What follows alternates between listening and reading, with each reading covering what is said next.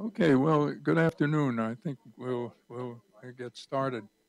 So today's discussion, as you know, is on HIV. Uh, I suspect that at least when I talk to many younger uh, graduate students who come to our lab and so forth, uh, they didn't live through the initial periods of HIV.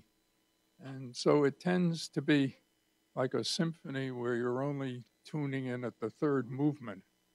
But it's really the first movement or two that gives, it seems to me, and in reading more, a reflection on not only a disease and the search for an agent, but on society itself. Uh, in the beginning, like in the Middle Ages, when the etiology was unknown, by and large, the people who had it were almost blamed, and it was even referred to as retribution for some social behavior. There was what was euphemistically called the 4-H Club, which stood for male homosexuals, heroin abusers, hemophiliacs, and the other H is Haitians. Haitians, right. Thank you. So, I mean, each of those groups, not so much the hemophiliacs, they came along sort of later, but certainly the homosexual community, the drug abusers, uh, this led to a social denial on the part of those who lived on the north side of the railroad tracks, so to speak. And I've often wondered, I know you go to Europe and even in parts of Asia today, and you listen, turn on the television set, and there's fantastic public education, even, for children, of presenting dancing condoms with explanations of what they are. And I mean, they've reduced to a level of acceptance in daily life. And our society was extremely reluctant, and to some extent still is, to bring this kind of public awareness out for everybody. And AIDS is an incredible example of the diversity and rigidities and problems that we confront. It's also a great example of, I don't know, probably one of the greatest medical scientific accomplishments ever. An epidemic that was killing young people. I know in our hospital in New York, my gosh, there were always a handful of young men dying of pulmonary disease, which was very strange, which we'll hear more about. And nobody knew anything about it, but nobody did anything about it until things changed. So we're going to hear through our first speaker today, Henry Masur, who took his medical training in New York and has been at NIH for a long time and is the director of the critical care department at the clinical center.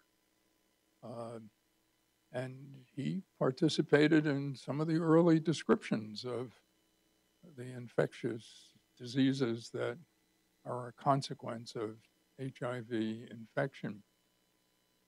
And more recently, has been involved in studies of the major epidemic site in the United States for HIV, which tragically enough is are parts of Baltimore and our nation's capital. So you can ask, surrounded by great institutions of learning and vast investments of public funds, how can it happen? I forget what the percentage was of people walking around the street in certain districts of the city and in Baltimore. I think it's 5%, was it? Are HIV positive. At any rate, we're going to hear from Henry about that aspect and the status of the Baltimore, Washington epidemic. And then our second speaker is John Coffin, who gets the medal for longevity.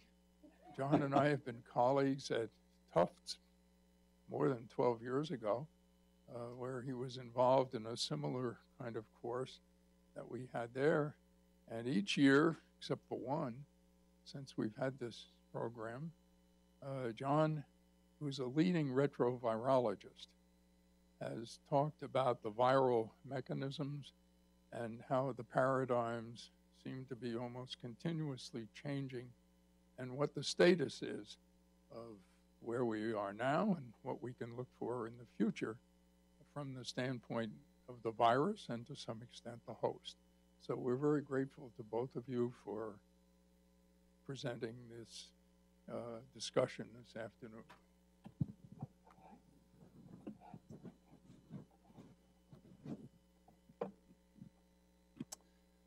Well, thanks. Actually, I think Wynn has given a very nice synopsis of my talk, so any of you who just want the bottom line, I think you've heard it.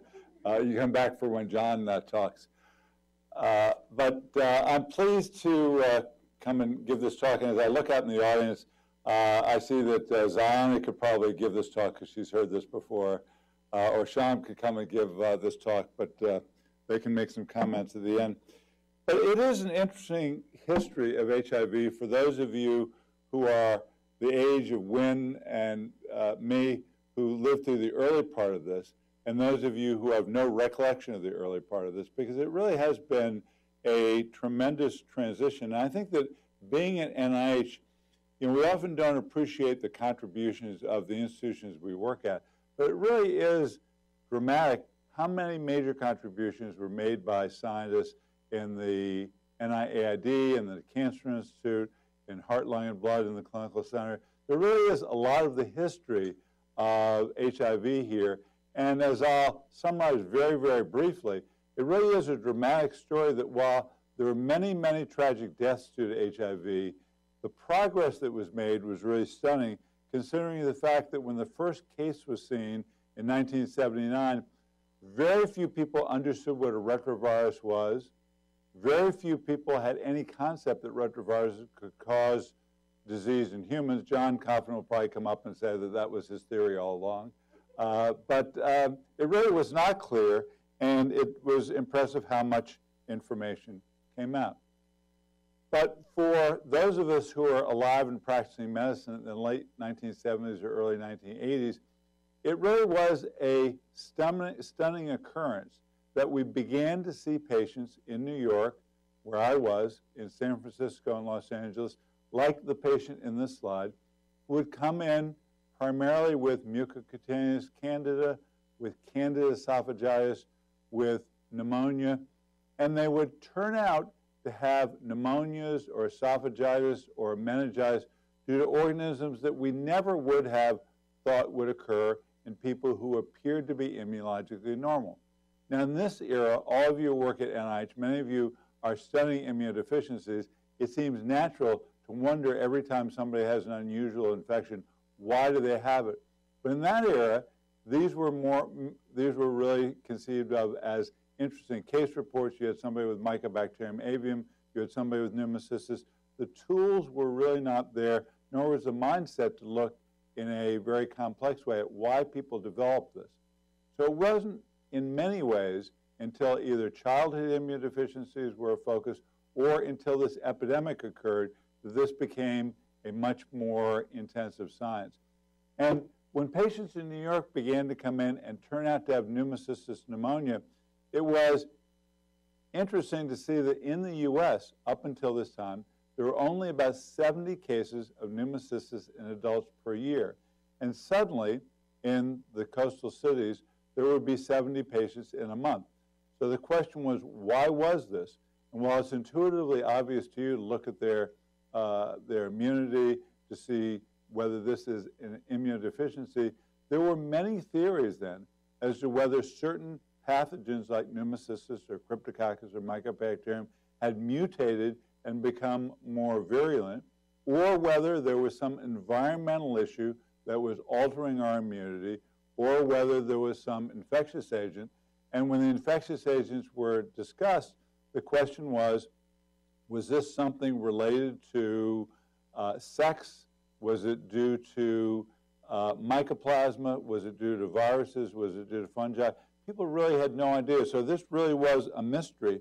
And in the beginning of the epidemic, much of the information was not in the peer-reviewed literature because the peer-reviewed literature was even slower then than it is now. So there were many things in things like the CDC's morbidity and mortality, which for those of you who aren't in the field of infectious disease, is a periodical that comes out once a week. There are reports that the CDC has investigated around the country, this data, but it's a way for rapid dissemination of information. So there was information coming out about opportunistic infections in Kaposi sarcoma, about pneumocystis in individuals with hemophilia, about disease in infants in New Jersey, California, New York. And it was really a mystery as to what all these individuals had in common. The concept that this could be due to a communicable disease, that this could be due to a bloodborne pathogen, that it could be transferred from mother to child by IV drug abuse, by heterosexual sex or homosexual sex, was something that really had to evolve. So it's difficult in this era where AIDS is something that we've all lived with for 35 years to imagine both the uncertainty that occurred then and the interest in how quickly this spread. Because at first it wasn't clear whether these were simply a few cases, but as the number of cases increased over the next few years, there was really a major concern in the lay literature and in public health authorities as to what was causing this. And the question really was, who was going to investigate this? NIH did not immediately jump into this. The CDC did not immediately jump into this. The question at first was, what should the federal government do? And to be fair, the CDC was tracking this from the very beginning. Tony Fauci very quickly indicated that he was interested in this and he wanted NIH to have a program. But the question really was, how much of an investment should we put into this? Because it wasn't really clear whether this was a small problem that would be a curiosity or a large problem. Now, I remember when I first sent in the report that was the first report from New York to the New England Journal, I heard from various senior people that the editors of the New England Journal wanted to know, number one, who were we that were reporting this? Did we really know what we were doing? Were these really cases of pneumocystis and cryptococcus? Was all this credible? Because they were skeptical that this was a real entity, but in fact it obviously was. One of the things that really galvanized the federal government to make more of an investment was the patient group that was most effective, namely gay men. They were an incredibly effective advocacy group, and without them, NIH and the CDC would not have gotten the funds from Congress in order to escalate the efforts as much as they did.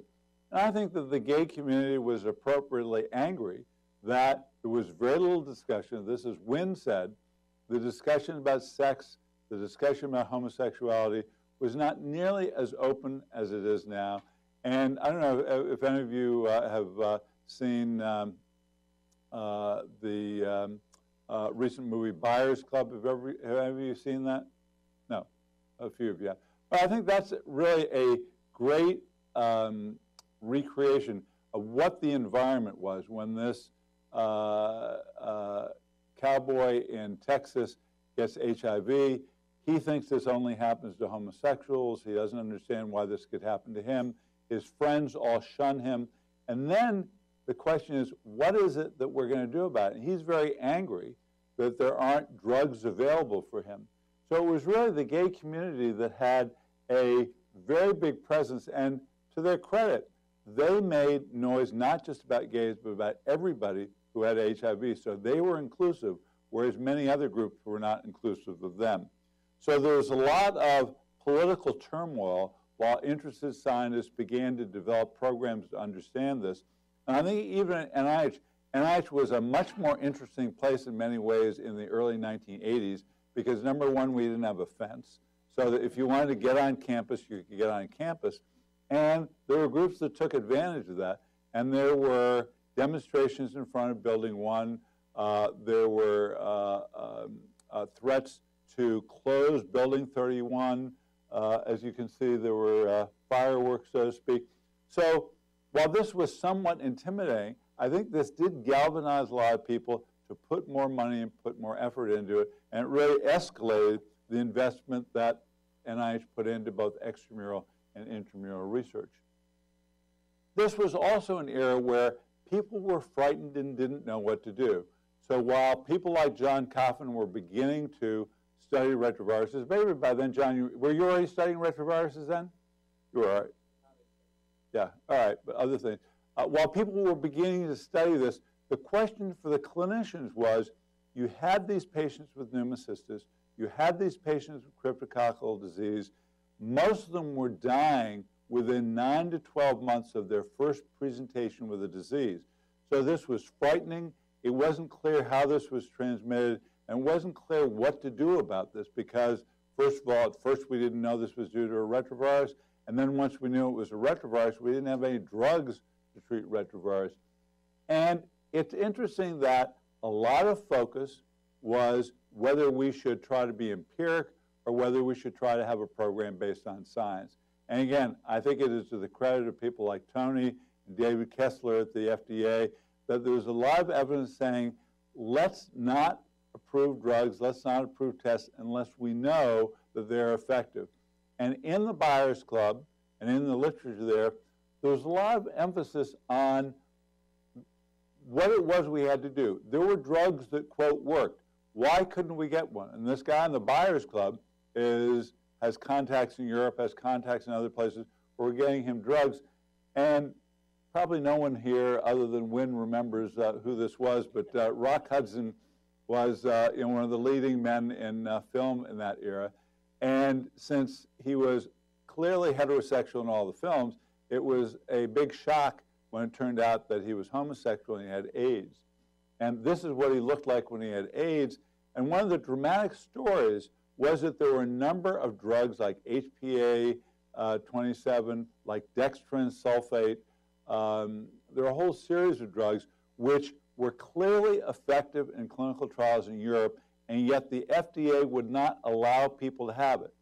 So the question was, why would the FDA not allow people to have it? Well, Rock Hudson went to Europe to get this, and there was a very, I've never been able to find the picture again, but there's a very impressive picture in Time back then of Rock Hudson being carried on the way to France on a stretcher, and then 4 weeks later, after getting HPA 27, coming back from France, walking down the stairway. So clearly this was a big insult to the scientific community here because we did not allow people to get HPA 27.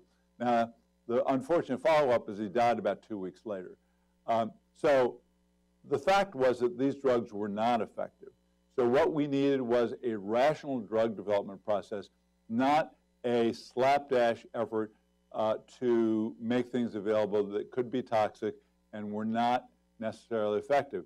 And just to follow up on that, one of the first drugs that was used here, which was widely thought to be effective, was something called Suramin.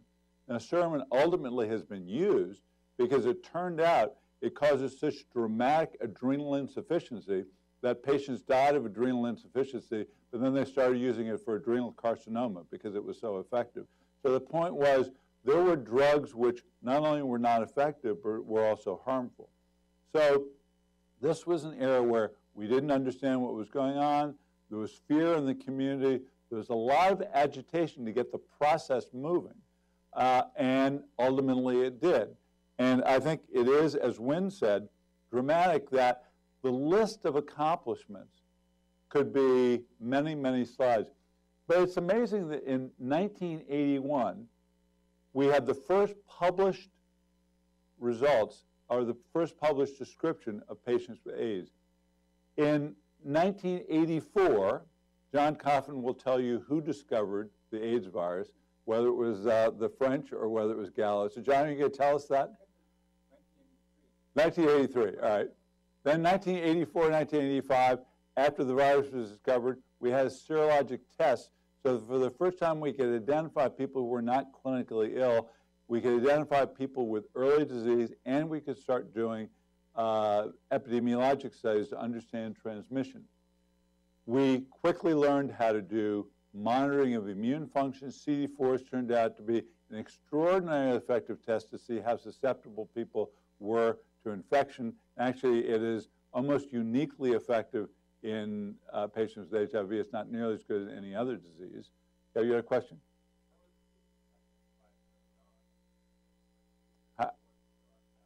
How were the cases identified? It was based on phenotype. In other words, if you had an unusual infection and you didn't have an obvious reason, then you were assumed to have AIDS. So for instance, if you had pneumocystis pneumonia, you'd never been ill, you had cryptococcal meningitis, that caused some misassignment. But that was basically the assumption. And then as we knew more about the epidemiology, if you were gay, if you were hemophiliac, that sealed it until we had a test. Well, T-cell counts, John probably remembers the exact date. It was either 1987 or 1989. There was the first article in the Annals, actually by Cliff Lane here, that correlated CD4 counts with the occurrence of opportunistic infections.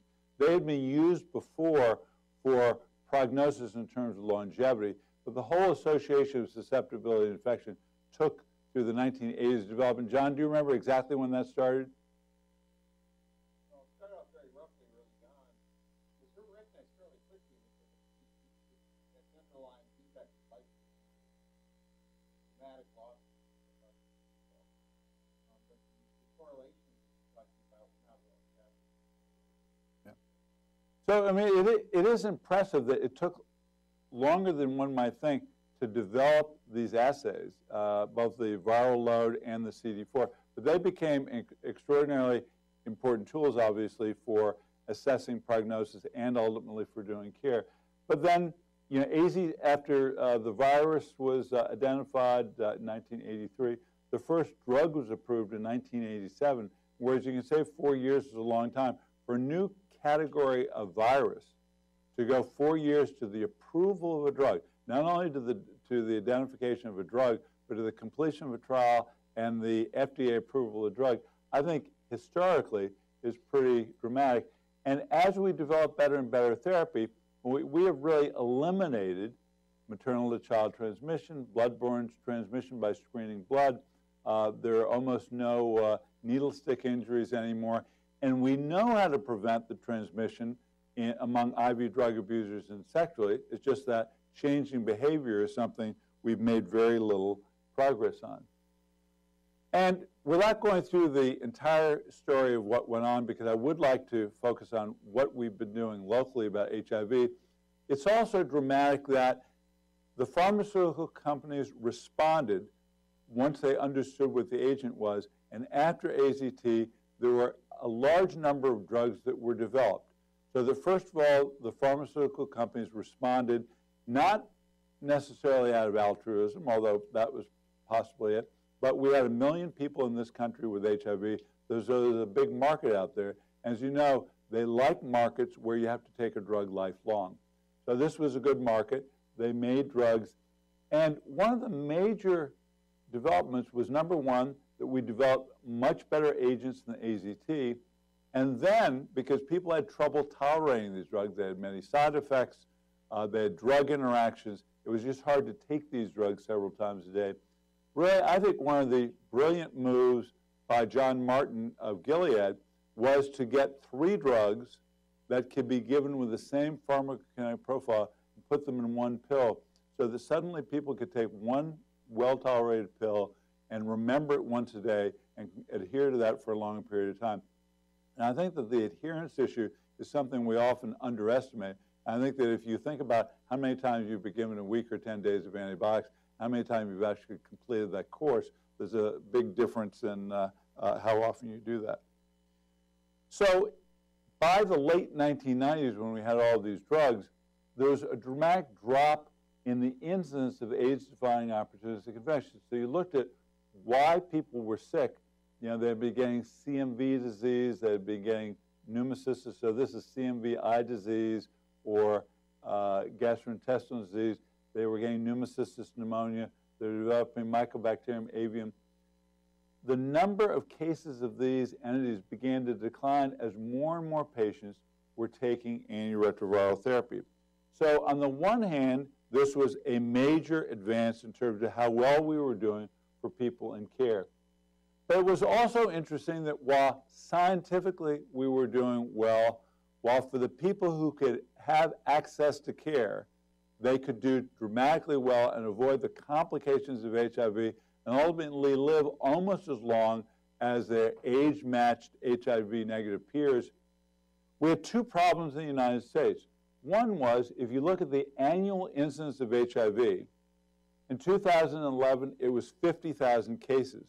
And what's interesting about that number is that while 50,000, you could say, is not as high as some things, if you look at the number of cases of HIV in the United States, there were some definitional problems, but we basically, since the 1980s, have not changed the incidence of HIV. It has been 50,000 cases a year for the last 30 years. So this means that while we understand the science of HIV, we have not been able to change human behavior. So as Wynn says, in Europe and in Africa, they have much better educational programs about safe sex. Nowhere have they really been successful, or have they been highly successful in reducing the rates of HIV. I guess some African countries have been better. But in the United States, this has really not been a successful program in terms of reducing the number of patients who acquire this each year. The other thing that's interesting is if you look at the average CD4 count when we start antiretrovirals, what we would like to do is we would like to identify people early when their CD4 counts are high so that they never get complications. If we don't identify them early, if we wait till their CD4 counts are low, they'll get complications and they won't do as well as if we identify them early. But it's interesting, with all of the emphasis we have in the United States on early testing, the average CD4 count when people start antiretroviral therapy in 1993 was about 300, and in 2011, it's only about 350. And this is just a way of saying we'd like to identify people at 500 or 600, but people are not getting tested enough. People aren't getting tested, and people are not getting access to care. So if you look at who has HIV and who suffers morbidity in the United States, there are two groups of people. There are those who are not getting tested, who are unaware of their HIV, they don't get tested, they don't identify themselves as in a risk group, or they don't have access to care. They don't have insurance, they're afraid to go to a healthcare provider. They're the ones who show up in our emergency rooms with opportunistic infections and with various AIDS-related cancers like Kaposi sarcoma. We also, though, have a new group of patients who are aware of their HIV and who are virally suppressed. They take their drugs, they do well, but one of the things we're finding is that even though they do not develop opportunistic infections, they don't develop lymphoma or Kaposi sarcoma, they have more liver disease, they have more accelerated atherosclerosis, they have more renal failure, and they probably have a neurocognitive decline, and this is due to an inflammation that is related to, presumably, low-level viremia. So we have one group that aren't treated who are developing the traditional AIDS-related complications, and another group that are well-treated that while they're living, they're developing other inflammatory complications which we need to understand and deal with. So one of the questions is, what do we do about it and what does NIH do about it? NIH has a robust scientific project which is trying to understand HIV better, which would like to eradicate HIV. The question as NIH is there something we should do operationally? And operationally, NIH has never gotten involved in how do you improve the delivery of health care. But when you see how badly so many places are doing in terms of delivering care, the question is, could we do more? And I think that the story in DC has led us to want to do more research to understand how we can treat this disease better. Now, we all recognize that here at NIH, we live near Washington, D.C., which has a surprisingly small population of about 580,000 people, so it's a manageable city. But in 2007, an important event occurred, and that is that Washington was the only city nationally that had never reported its HIV rate. And the reason it had never reported its HIV rate is that the city health department was not well funded, was not well staffed, and all their data was in boxes. It's just that nobody had ever looked at it. So when the Fenney administration came in, they brought in some new public health leadership. They put the data together with Alan Greenberg at the GW School of Public Health, and they published this report, which was really dramatic because it showed that Washington, D.C. had the highest rate of HIV of any city in the United States. And in fact, if you looked at the rate, it was clearly an epidemic, and the Washington Post and the New York Times said that this was an epidemic in our nation's capital in 2007. And if you looked at the rate and compared it to some countries in Africa where we provide care, these are all PEPFAR countries, countries where President Bush's emergency program for AIDS relief provides care. And while the rate among African Americans in D.C. at 5% is lower than some countries, it's higher than other countries where we give AIDS. So on an international scale, while Washington is a city and these are countries, Washington clearly had an embarrassingly high rate of HIV. So the question is, NIH is this close to the nation's capital. What is it that we do? Now, NIH is a research institution. We get our money appropriated to do research. We do not get our money appropriated to simply dole it out to municipalities and states to improve the delivery of health care. So everything we do has to be in the mode of a research study. So we met with the DC Department of Health, and the question is, what kind of research could we do in DC that would serve as a model for the United States and for the world, and which could also help the DC government? So we worked out an arrangement, and this is Tony Fauci talking at the kickoff, and this is Adrian Fenty and his public health leadership here. And we decided on a program that would have 4 pieces. The first issue is, in order to understand the epidemic, just as the CDC collected data on the AIDS epidemic from the very beginning so that we understand who gets it, where are they getting it, what are their characteristics, we decided that we would become the first city anywhere where we would have a citywide database that connected all the major providers with one database. So we got these major institutions, which I think you'd recognize the names of, George Washington, GW, the hospital center, plus community-based clinics. They all fortunately had an electronic database. And we have worked diligently, much like Obamacare, trying to get these groups to communicate with each other. And then we got patients to agree with informed consent to have their data included in this database so that we can understand in the city exactly where the problem is, who's having a problem, and then which providers understand how to do care. We can look at individual clinics because we get all their data and see who is on approved antiretroviral regimens and who is on ones that are a little hard to understand, who is on pneumocystis prophylaxis, who's getting tested for sexually transmitted diseases. And we do that not so that we can be pejorative, but so that we can go to a clinic in Northeast, we can go to a clinic in Southwest and say, they need training, they need intervention, they need more help. And I think we are now about halfway to our goal. The acceptance in the city has been amazingly good for a city where there is traditional skepticism about medical research. We now have about 6,000 patients enrolled in this study. We think there are about 14,000 patients with HIV in DC, so we're about halfway there. The refusal rate has been very low. So the patients who are getting this, whether they're the gay community, IV drug abusers, whether in Southwest or Northwest, patients understand the importance of this. And one of the important issues about the data is the data is meshed with data from the DC Department of Health. Now, HIV is a reportable disease, and all the data that physicians get on HIV gets funneled to the DC Department of Health.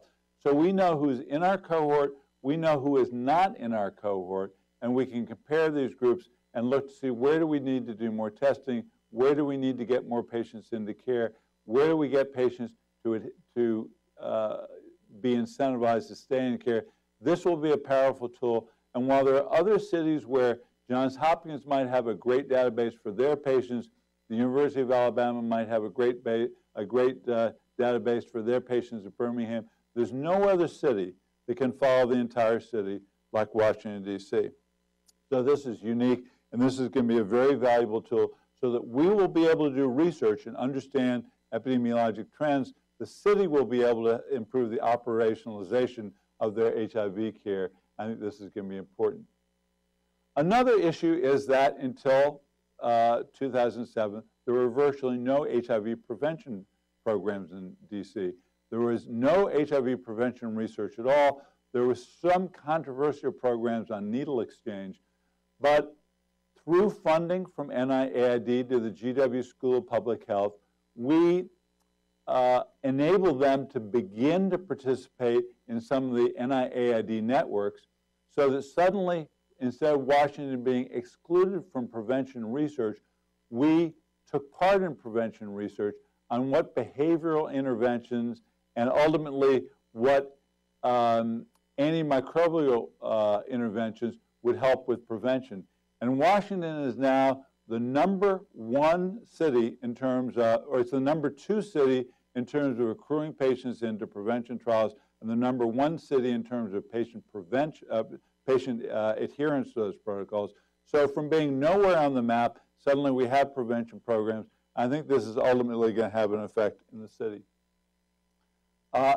Another problem we have in the city is building infrastructure. If you looked at the number of NIH grants for AIDS at GW, Georgetown, Howard, and the Uniformed Services, other than the VA and one grant that had been going on for a long time at Georgetown, there were no NIH grants in DC. So there was one women's study at Georgetown. The VA had some studies. Otherwise, there was nothing going on in DC. So another major advance in DC was for NIAID to fund one of several dozen centers that they've had in the United States, but never one in Washington, D.C., that funds infrastructure so that we could get more academic individuals to do basic science research, do clinical research. And the importance of that is that once you start doing research, you bring other bright people into the city, you get clinicians to pay more attention to some of the advances. So we think this is going to be a major advance in the city. And if you look at the number of starter grants and the number of faculty that Georgetown, GW, and Howard have brought into the city with the help of these starter grants, it is impressive. GW has brought Doug Nixon from University of California, San Francisco. Georgetown hired a new dean of nursing who's an HIV specialist. American University brought in chairman of sociology who's interested in the effects of gentrification on HIV rates. So suddenly there's more going on, and it's because of research funding. Another problem that we recognize in DC is we went and asked clinicians, what are your biggest problems in terms of HIV care? And they said, it is not providing antiretroviral therapy. That is the problem. But #1, we can do that. #2, we don't need you competing with us for things that were funded. What we have problems with is getting subspecialty care for mental health and for liver disease. And it's interesting that with liver disease, they recognize something which you can see here, that while HIV is a problem worldwide with 35 million people, about 1/3 of the cases in the US in particular are co-infected mostly with HCV, hepatitis C, or hepatitis B. And as the patients in care were better and better managed from an antiretroviral point of view, liver disease became one of the 2 leading causes of death, and that was largely because of hepatitis C. So that we said, all right, we will start a liver program so that while on the one hand we want to get more patients into care, on the other hand, we will also try to help you treat them with, for one of the major causes of death. And it's interesting, if you look in DC, the number of newly diagnosed patients in Washington, D.C., hepatitis C is actually a much larger problem than HIV. So we have mono-infected people with hepatitis C, and we have co-infected people who have HIV and hepatitis C. And it's also interesting that if you look in the United States, because we're doing better in terms of treating patients with HIV, the deaths due to HIV are going up. I'm sorry, the deaths due to HIV are going down. The deaths due to hepatitis C are going up. Some of these are co-infected with HIV and HCV. Some have HCV alone. So the clinicians were very prescient in saying, this is something we need to focus on so the patients who are in care don't die of their liver disease. And this actually occurred at a time when Sham Khalil, who's sitting in the back, recognized that there were new drugs coming out. So it used to be that in order to treat hepatitis C, you had to use injectable interferon in addition to ribavirin and ultimately other drugs. But that an era was going to come because of new drugs where we could probably start treating people with all oral drugs, so that the therapy was going to become much better tolerated and much more effective. And in fact, that is what's happening. So that if you look, first of all, at where hepatitis is, we decided we would try a new model. And instead of making patients come up to NIH, we established clinics in DC at areas where HIV and hepatitis were common. We found that most of the disease was, in fact, hepatitis C, some co-infected in blue, some mono-infected in red. There was a little bit of HBV. And we decided that what we would do is that we would use these drugs and try to develop regimens where we didn't have to use the injectable interferon. We didn't have to use 7 pills a day. We would ultimately use regimens that were interferon and ribavirin free, that went from 7 pills a day to 1 pill a day, and that went from 24 weeks to 12 weeks to shorter courses. And the fact is, Sham and his group, working in these clinics, working with drug companies, have in fact gotten to the point where now we can do short courses. We can treat patients with 6 weeks of therapy, all oral, no injectable, very little adverse effects, and have a cure rate in the high 90s. So that a major cause of morbidity and mortality in HIV for those who are treated, liver disease, is something that in 2014 we can treat. And I think a lot of this work has been done in DC. A lot of it has been supported and performed by Sham and his group in NIAID. I think this is one of the real successes. And what we see as the future is that we're going to use the DC cohort to understand where the patients are who are not getting tested for HIV, to use the DC cohort to understand how to improve the performance of clinics, and then to focus on the major causes of death in those who are in treatment, namely hepatitis C. And we've established clinics. We would like to expand testing.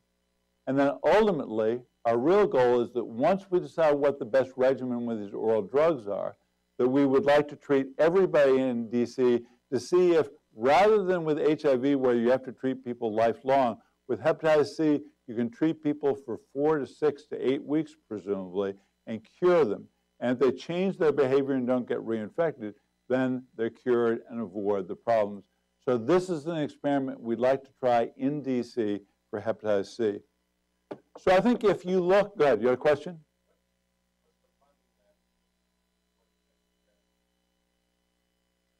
Well, yeah, the funding is a complicated issue, but I think basically in DC, everybody who wants HIV treatment can get HIV treatment. There are various funding mechanisms. Now, with new access to care, whether Medicaid and DC Alliance are going to be able to afford all that, that's another issue. But I think fortunately antiretroviral drugs are coming down in price. I thought you were going to ask about hepatitis C, because since there's more hepatitis C, one of the sad facts is that the new regimens are going to be $1,000 a pill, 1 pill a day, hopefully. So $1,000 a pill, $1,000 a day, or $1,600 a day is a lot, and then it makes a difference whether you're treating people for 8 weeks or 6 weeks or 4 weeks. So these are going to be extraordinarily expensive. The question is it worth the cost to get rid of the hepatitis so that they don't die of liver failure or they don't need a transplant. And that's a complicated social and economic question, but that's another issue. But I mean, money is going to be a big issue. But I think in 2014, to me, the major message, before you hear the real science from John Coffin, is that we've made tremendous strides from the fear and the lack of understanding we had in 1979 and 1981. We understand a lot, although not as much as we'd like to, about HIV. We have regimens out there which can make HIV a long-term disease where your life expectancy is almost as good if you take your drugs as your HIV uninfected comparators. The problem, though, is that you do have accelerated inflammation. You develop accelerated heart disease, accelerated liver disease. We need to develop the ability to understand and to treat that. With hepatitis, I think we have a major breakthrough. With some of the other issues, I think we need to understand more of the mechanism. But this has really been, I think, an amazing journey. But for those of you who are younger and entering into these fields, while a lot of the seminal work was done in the 1980s, we have a whole new set of problems now understanding what happens to long-term patients and understanding how to eradicate HIV or to cure people of HIV. And hopefully in the next 45 minutes, John Coffin is going to tell you how we're going to do that. Thanks very much.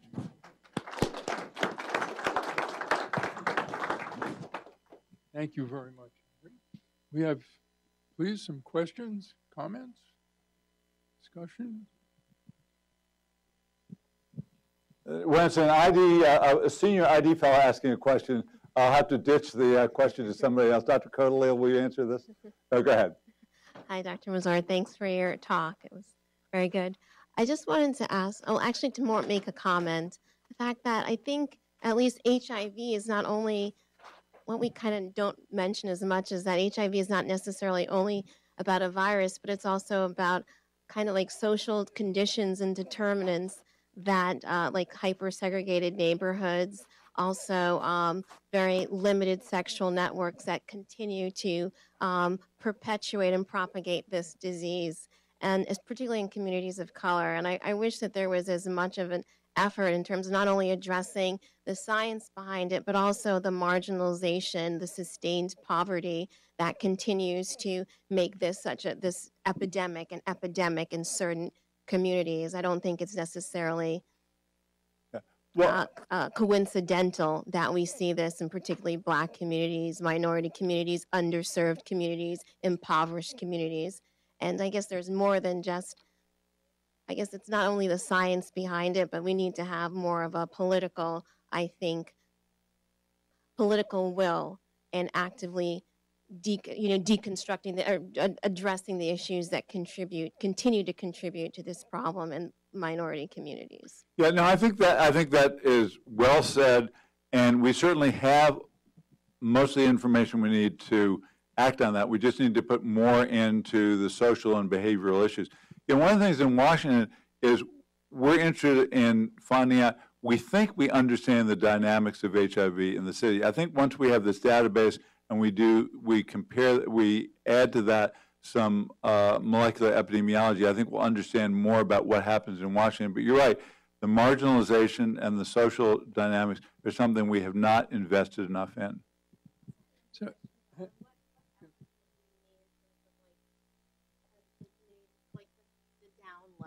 So like men who have sex with men in particularly the Black community, are there efforts to, especially in our younger, because I think what you talked about with ACT UP in the gay community in the 80s, I don't think it was ever translated necessarily in the Black community. And I don't know if we necessarily have been, what kind of efforts or inroads are you making to try and, if any, are being made to, because everyone knows DC is one of the big hubs for that in this community. What's being done, if anything? Well, just to make a short answer is, one of the things that Alan Greenberg has gotten funded to do is to understand or to start a cohort of Black men and Black women to try to interview them and gain their trust to understand what are the behaviors that lead to transmission of HIV. And obviously, we know what they are on one level, But the question is, do we really understand what the dynamics are? Do we understand the social networks? So I think that there are efforts, whether they're, I'm, first of all, the wrong person to ask about the breadth of the efforts nationally, but there are at least efforts, and locally, I think that is an interest of some of the people at GW. So, Henry, is Washington, D.C. part of PEPFAR? Well, yeah, when I was asked questions to be provocative, it was suggested that D.C. be included in PEPFAR, and that was a politically very interesting discussion, but no, it is not included in PEPFAR. Well, it wasn't meant facetiously, because that inclusion means that somebody is paying for the medication. Who's paying for the medications in the Washington area? You know, it's a combination of private insurers for those who are insured, for Medicaid for those who have Medicaid, and then D.C., to its credit, is one of the few cities that has a program for those who are between Medicaid and insurance called D.C. Alliance. So D.C. may have many problems, but they are pretty good about HIV coverage. And unlike other states, as far as I know, there's never been a waiting list in D.C. for HIV medications. What about HCV? Are they going to pay $1,000 a pill for?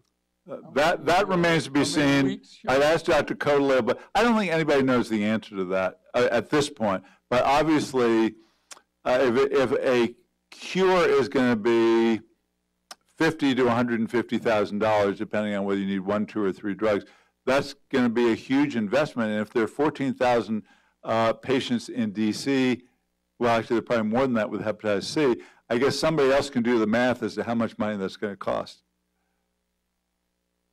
Okay. Any other questions? We'll have time. Yes, please.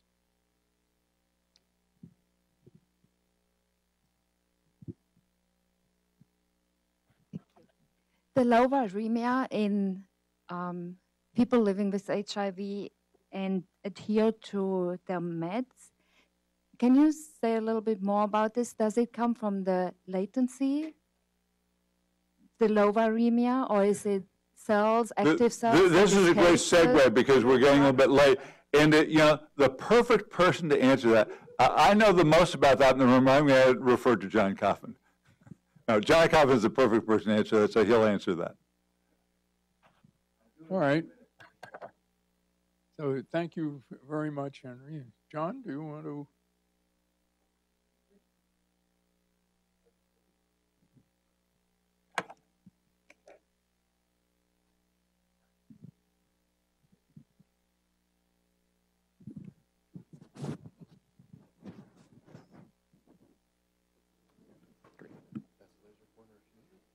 I've got one here. Actually, there's one on this too that I think is good enough. Okay. Thank you very much, Wynn. I must have been doing this for about 20 years now or something. Not quite. No, he's got a count on it. But it goes back, of course, to when Wynn was chair of physiology at Tufts University and instituted the course, which I still give lectures in every year, which is the forerunner of this one. There it's called pathophysiology. And it gathers every year about 4 to 6 graduate students. Nobody watching online. So this is quite a different kind of experience here. So I want to really change the course of the discussion from talking about the overall epidemic and the horrendous social problems still and dealing with it and dealing with the failing to decrease incidence. And in a sense, look kind of into the future and ask what, as you probably all know, treatment for HIV infection, and as Dr. Masur pointed out, treatment for HIV infection involves, to the delight of the drug companies, lifelong therapy. And as I'll show in some examples, if even after a decade or more of treatment, if that therapy is ended, the virus simply returns and the disease picks up where it left off when therapy was started.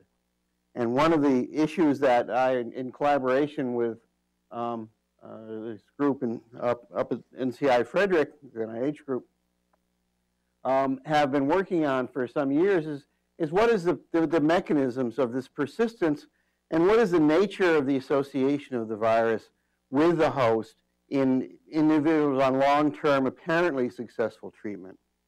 And so we will go. So this sort of summarizes the status of the problem. I'm sure you're all pretty much aware of these numbers. The only thing I really want to point to here, and this isn't very good, so I'll go to is that there's really so far no cases of HIV infection that we know have been prevented by any kind of vaccination. There's not even a vaccine that's well. There may be a few cases, possibly in one trial, but it's statistically, I don't think very robust. There's been a lot of cases, particularly mother-to-infant transmission, prevented by chemoprophylaxis given to the infant, and or to the mother, actually to the mother and infant at the time of birth and before, and there is really only, although you may read differently in the newspapers and in the meeting reports and things like that, there's really only one clearly confirmed case of a person who's been cured of HIV infection, and that's this person right here, Tim Brown, who's now is always being seen at meetings stumping for people to do more research on cure, which I think is a very fine thing, and I'm in fact quite pleased to help in this. I even share a margarita with him every once in a while. And he was cured by, he was lucky enough, if you like, to not only be HIV infected, but to also have a hematopoietic malignancy, for which the only treatment that had any hope was a bone marrow transplant. His physician in Germany had the insight to search among their bone marrow registry for individuals who lacked a co-receptor necessary for infection with HIV, and to find such a donor and to transplant him with cells that had this mutation. And in fact, this is now, I think, 5 years ago or more, and the virus has not come back since. There's no sign of the virus whatsoever. He's been off therapy since about the time of the transplant and ever since. And presumably what has happened was a couple of things from the transplant. One was, of course, the ablation of the majority of his own hematopoietic system, at least the stem cells, and the replacement with the donor stem cells, followed by a period of graft versus host disease, which served to clean out the rest of his own cells, and then the total replacement with cells that pretty much resisted the virus that might have, any residual virus that might have been around. And but this is the only successful case of this being done so far. It's not a treatment that can have very wide applicability, unfortunately. So, so let's get to the quick molecular biology. HIV is a retrovirus. Being a retrovirus means it has an RNA genome. Like all viruses, it has to interact with a cell surface receptor to get into the cells. For the case of HIV, the cell surface receptor is a CD4 molecule, which also characterizes, not surprisingly, the target cells, mostly CD4 positive T cells. The RNA genome of the virus gets reverse transcribed into a copy of DNA. That copy of DNA gets integrated into the cell genome at more or less random sites. There is some specificity to this integration, so that perhaps instead of the total target for integration of HIV being 3 billion base pairs of the human genome, it's maybe 2 billion base pairs. It's still pretty random. And this becomes important in what I'm going to talk about at the end of this talk. So, but this means that once a cell is infected with HIV or any retrovirus, that retrovirus is forever in that cell as long as that cell lives. There's no good mechanism by which this provirus can be removed, and the cell becomes then permanently infected and permanently capable of producing more virus until it dies. In the case of HIV, the HIV itself will contribute to the death of the cell, either directly by some direct mechanism or also by being spotted by the immune system and eliminated by cytotoxic T lymphocytes. There's a number of important steps along here, such as the reverse transcription, integration, and proteolytic processing that's necessary for maturation of the virions at the end, and those have made form the important target sites for antiretroviral therapy, which is, as Dr. Masur pointed out, is one of the, and Dr. Ayers pointed out, is one of the major success stories of 20th century medicine. Actually, is really quite remarkable. That this lethal disease was brought under at least partial control by the efforts of people here at NIH and elsewhere. So just to run through some of the important points, the important properties of the virus and the virus-host interaction. HIV is a retrovirus. It replicates then through stably integrated DNA intermediate, which is called the provirus. The replication cycle is somewhat error-prone, so HIV accumulates diversity. This has been a major focus, actually, what we do too, but I'm not going to talk about this and its role, for example, in drug resistance. The integrated provirus, once it's there, replicates with the cell DNA and is genetically stable, so it can be considered to be around as long as the cell lives and keeps dividing. A specific provirus can tag infected cell clones. So, for example, if a T cell is stimulated by antigen or something to clonally expand into large numbers, if it's been infected and is not killed by the virus, the provirus can tag that, and you can use that as a marker for what had to have been a single cell at the time of integration, because the probability of seeing a provirus integrated at the same identical site in independently two cells is 1 in a billion or so. And expression of proviruses can also be regulated by chromatin structure and other epigenetic features. And this, if a provirus is otherwise capable of making virus but is suppressed by such features, it's referred to as a latent provirus. The latent provirus one, which is not expressed, but which is capable, under some conditions, of becoming expressed again.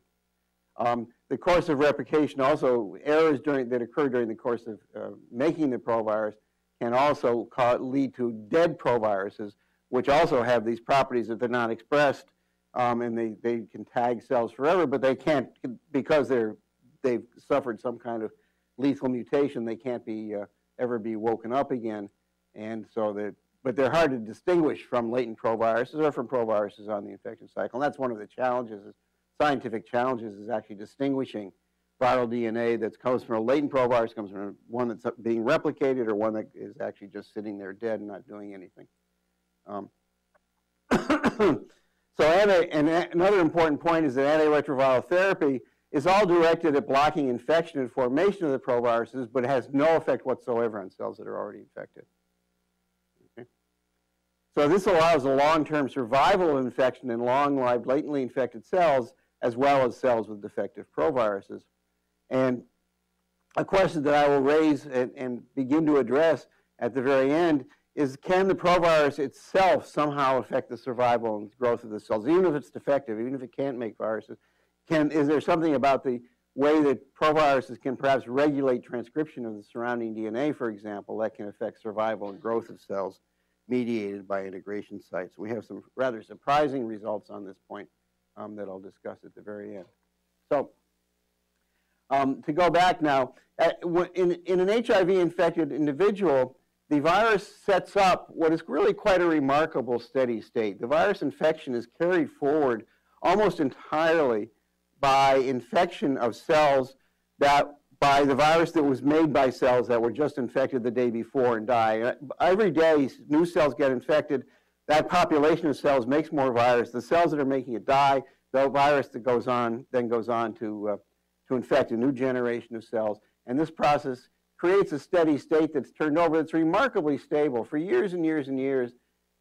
After a period of initial virus coming up, the virus goes back to what's referred to as a set point, which is usually averages about 10,000 copies of viral RNA, which is the best way to measure the set point is by looking at viral RNA in plasma of infected people. And about 10 to 30,000 copies is sort of the average level of viremia in an average infected individual. But it can vary from almost undetectable to up to 1 million or more in some patients. But an average of about 10,000. If you start therapy, this level of viremia declines very, very quickly. And this is the basis for saying that the infection being carried forward constantly by constant infection and reinfection. Cells die. You make more virus get reinfected, and this cycling of this occurs about once a day because the antiviral drugs don't affect the ability of the cell to survive or to make virus themselves. They only affect the ability to get infected. And so what's happening here is that the cells that are already making virus at the time you start therapy, or most of them are dying very quickly within about a day, and that gives you this one-day cycle time and allows for the enormous accumulation of genetic diversity, for example. You can then see, as following the level of virus in blood, you can then see a couple of other phases, a half-life of another longer phase with a half-life of about 20 days, which reflects another population of cells that are much longer lived. And then the level of viremia can go down. I'm not going to belabor this point. We've done a lot of work on this. It actually goes down to essentially a stable level, which is on the order of about 3 copies, starting with an average of about 30,000 copies. You get about a 10,000-fold decline in, say, 8 to 10 weeks of treatment, down to what was well below the detection limit of standard assays, which is around 20 to 50 copies, standard clinical assays. But with very sensitive assays, you can see a persistent viremia at about averaging about 3 copies per milliliter or so, with about 20% of patients undetectable, even with extremely sensitive assays that we've used in the past. This virus, all of the evidence indicates, and I'm not going to show you the data on this because I want to get to the material at the end, but all of the evidence that I see indicates that this little low-level persistent viremia is due to surviving cells that were infected before you started therapy. And I'll show you actually one piece of evidence that supports this claim. But another piece of evidence that supports it is that if you take a cohort of patients that have these very low level of viremia, very well suppressed, you add another drug, you get no change at all in this viremia, strongly suggesting that there aren't new cycles of infection going on. You're just, you're seeing the run out of virus from very long live cells that were infected before therapy, latently infected cells that perhaps are either constantly producing a little bit of virus or are occasionally go into what you might call lytic mode, where all of a sudden they start to make virus and then die. We actually don't know what exactly is happening there. It's very hard to get at such a small fraction of cells. In general, in blood, the number of infected cells at any one time in an active infection is about 1 of CD4 positive T cells, about 1 in 100 on average. And that level, when you start therapy, declines by about 10-fold or so and then levels off. And it stays very steady despite the dramatic loss in RNA. And that tells you that about 10% or so of the infected cells are not on the pathway that's making this RNA. These are latently infected, or probably most of these have actually defective proviruses. And in fact, there's a recent very nice paper, which we'll put up on the website, that really makes this point very nicely. As I said, no matter when you stop therapy, even more than 10 years later, the level of viremia comes back, and remarkably, it actually returns to the level, almost the exact level it was at before, and then levels off. So interrupting therapy, even very late. This is not the case with hepatitis C virus, especially with these new treatments, where after a dozen weeks or so, you stop therapy and the virus never ever returns. The patient has been cured, in other words. Right now, as I said, there's only evidence with 1 person for whom this does not come back. There are some interesting studies that have looked at patients who have been treated very early in therapy, and there may be a few more of those that have this property. But even with that cohort, it's only a very small fraction. So if you look in more detail at the level of decay of viremia, we can actually see, I think I mentioned this before, 4 different phases. There's a very rapid decline with about a half-life of a day and a half or so. A longer decline, half-life is listed here as 28 days. This is real data. The one I showed you before is kind of a cartoon. And then this 3rd phase decline, which has a half-life of about a year. And then finally the virus, what we call phase 4 decline, but it's actually not a decline at all. We can't distinguish it as different from with a half-life of infinity, so it just goes on and on and on forever, as far as we can tell. This last phase of virus. These are very long-lived cells. All the evidence we have, these are coming from very long-lived cells. Resting CD4 positive memory T cells, almost certainly, and which themselves have very long half-lives. And in fact, what I will show you is, from the evidence that I'll show you, what we think is happening here is that these cells become, the steady state is not that these cells are just sitting. These are cells that are being, go into a resting state, but whose numbers are maintained by occasional antigen-driven expansion and occasional homeostatic expansion. And every once in a while, that homeostatic or antigen-driven expansion will pick up a cell that has a provirus in it, and that provirus then will be seen to clonally expand. And that's a point I will get to in just a minute. And again, you interrupt therapy, and the virus comes right back again. So I'm going to show you a few slides that show what's happening with the genetics of the population genetics of the virus during this time. This will be shown in the context of phylogenetic trees, which I will give a little bit of explanation of when they come up. So both RNA and DNA decline. Just to summarize, though, RNA and DNA decline rapidly following the initiation of HAARD. RNA drops 10,000-fold, DNA 10 to 30-fold below pre-therapy values. This implies that only a very small fraction of the viral DNA-positive cells are involved in the production of persistent virus during antiretroviral therapy, actually. This actually is a very nice paper that came out recently from Bob Silicano's lab at Johns Hopkins. And what they showed is consistent with what I told you, in that they looked at cells in patients that were incapable, that had HIV proviruses, but were incapable of being induced to make virus. It was an induction assay that they derived some years ago. And what they found is that two things.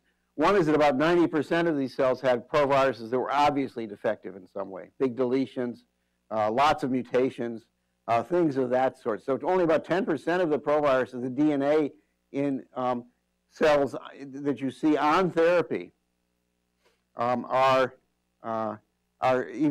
look like they're capable of making DNA. What's more, only about 5% of the cells that look like they're capable of making DNA actually can be induced to do so in an experimental setting where you do everything you think you know how to induce these proviruses.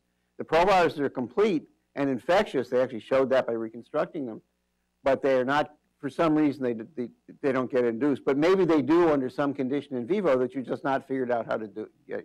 So the problem is really much more severe in a sense than you get from just looking at the DNA. Even though the numbers are very small, proportionately, if you multiply these proportions over the 10 to the 11th or whatever the number is of CD4 cells that the patient has, the total numbers of cells that are involved is actually very large. So, as I warned you, I'm going to show you some phylogenetic trees that address the questions on what is this low-level persistent virus due to? Is it due to replication or long-term survival of cells? I already expressed a strong bias toward the second one of these possibilities. Can we see evolution of viral or DNA or RNA following initiation of antiretroviral therapy? What's going on, and how can we use this to sort of figure out what's going on with the population of infected cells? And if we and so we've looked, and the value, and actually one of the reasons that I sort of took the part-time job at NIH was exactly this, was the value of the cohorts of patients and samples going back to the days before we even had AZT that are still available here at the NIH. And this has allowed some of these studies, these long-term studies, which really begin to tell us what's happening, and then to the infected cell, to the infected patient, and allow us then to try to think about how we might be able to use that information to get toward curative therapy. So this is a phylogenetic tree, which I'm sure most of you are somewhat familiar with. The a very simplified one, but these are actually real data, just trimmed down a little bit to make it more easier to see. And in a phylogenetic tree, the only important dimension is this one, and this shows the genetic distance of any pair of sequences or any two nodes or branch points between the sequences from one another. So if two sequences are identical, they'll be right next to one another on this tree. And to get the distance between any two sequences, you just walk back, sort of count back in this dimension and then back and over. And so you can see, for example, there's another node down here and up here. And these are color-coded according to the years in which the samples were taken. So this is in 2000. This is right just after the patient was infected. And HIV infection is almost always clonal. That is to say, even if there's lots and lots of virus around in whatever the medium that's whether it's semen or blood or contaminated inside a contaminated syringe or something like that, it's usually, not always, but usually only a single virus particle makes it through to start the new infection, and so you get a collection of identical sequences early on, and these fairly rapidly begin to evolve away. And you can see that in 2004 you have this yellow population of virus, and then in 2007 some of the virus, much like the yellow one, is still around, but by the majority of the population has moved on. And this is a fairly typical kind of a picture, where you can see the evolution of increasing genetic distance with time, with time of sampling. So if you now look at a patient who's been infected for a long period of time, so there's very nice diversity. And it's important to remember in a phylogenetic tree that the horizontal distance is only there for the purposes of illustration. It has no meaning whatsoever. You can take any one of these nodes and flip everything around, and it's still exactly the same tree with exactly the same meaning. So the only thing that's of value here is the horizontal distance. The vertical distance, as I said, as I meant to say, has no significance. Only the horizontal distance, and that counting back and then back out to the next one, to the one you want to compare, gives you the distance between those two. And so you can see this is a very diverse population. There are no two sequences are alike, and and if you look with time, the leaves of this tree or the individual genomes are coded according to their color-coded according to the time they were taken, and there is no change. It's exactly the same population, and the diversity of the population, the measures of all of these distances, pairwise distances between all of these sequences, remains exactly the same, despite a very large drop in the level of virus. Okay? And so even for a year, more than a year and a half here, there is no obvious change in the diversity of the population. One important thing that means is now we've got here a 10,000-fold drop or so, means that even after 10,000-fold decline in the number of productively infected cells, there's still as much diversity in that population as there was when you started. So this therapy has not decreased the diversity of the population. So there's still lots and lots of infected cells around. Okay. So, however, this pattern does change if you go on out a little ways. So now you go out to whatever we're at, about 6 years or more here, and now what you start to see in most patients is the appearance of these clonal sequences. These sequences, these rakes, as they're sometimes called, of identical sequence that come up. This blue point is here at about 1900 days or so, and then the orange point is the last point here at 2200. So what is that, 7 years or so? And you see this rake here. There's another little one up in here with some background diversity still. You see this in most of the patients occurring with time, but it takes a long time. And so what I will argue is happening here is that now with time, the overall, the size of this population is not changing over all this time. Remember, both the RNA and the DNA become quite steady here. But what is changing then is the genetic makeup of the population. And what we believe is happening, or we're quite convinced is happening, is that with time, these resting cells gradually decay, but their numbers are made up by normal homeostatic processes that maintain the total number of cells. But this homeostatic processes don't affect every resting cell equally. Instead, they pick, for some reason or another, sometimes because of antigen and sometimes who knows, they will pick certain cells, will be the lucky ones will get picked, and these will then be the ones that expand like this. Now, we're inferring this right now from what we're seeing in the genome RNA in these patients suppressed on long-term therapy. This, by the way, is a fairly heroic experiment. You have to do a lot of sequences to try to find a few examples when the level of viremia is down at around 1 copy per milliliter of 1 copy of RNA per milliliter of plasma. Yeah.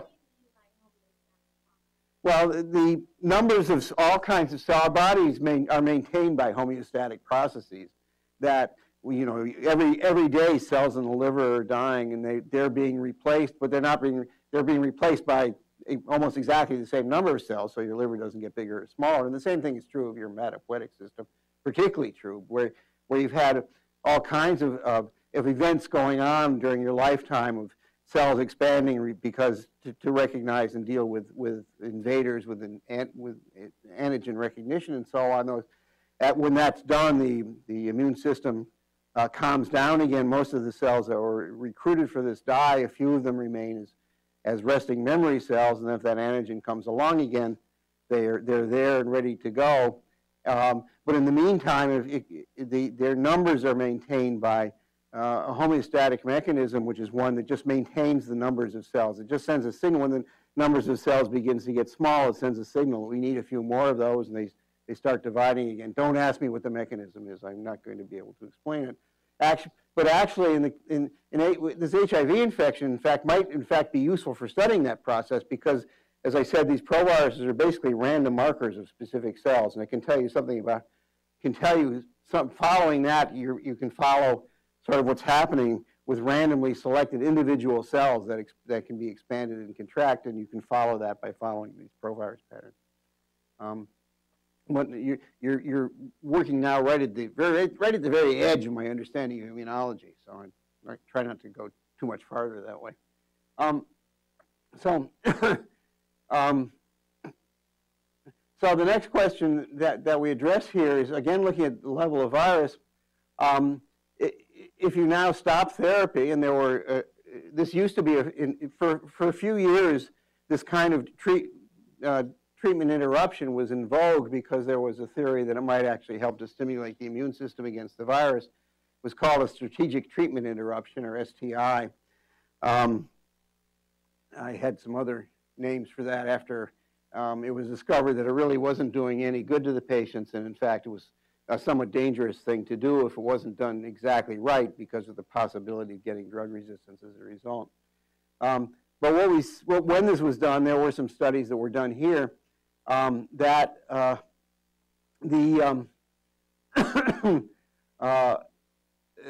we got some samples from this. We were able to compare those to pre-therapy samples when this patient had a high level of viremia, and then when he had a therapy interruption at about 7 years after the start of therapy, was completely suppressed in the meantime. And you can see that there's, unlike the pattern that I showed you before, where you have after several years the virus diverges and these branches move out, the rebound viremia virus really fits right into the phylogenetics of the virus pre-therapy. And this is another patient. You see two patients here, and these you really, except for one thing, you could not tell which of these was the interruption sample and which of these was the pre-therapy sample. So there's been no genetic evolution of the virus during this time. There's been no accumulation of mutations which characterizes it, and in a sense can serve as a clock for the HIV infection.